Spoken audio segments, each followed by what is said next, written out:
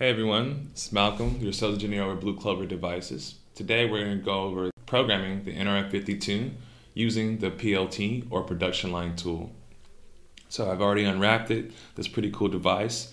One interesting thing about this particular MCU is that it's found in a number of applications, particularly mesh networks, automotive infotainment systems, as well as a number of other connected devices. We're going to be programming this through the J-Link connected on the dev kit. So I just wanted to connect my USB cable to the particular to the nRF52. We've already developed the program that we're going to run today. So I've already have that uploaded, and now I'm pressing play and I get that green check mark.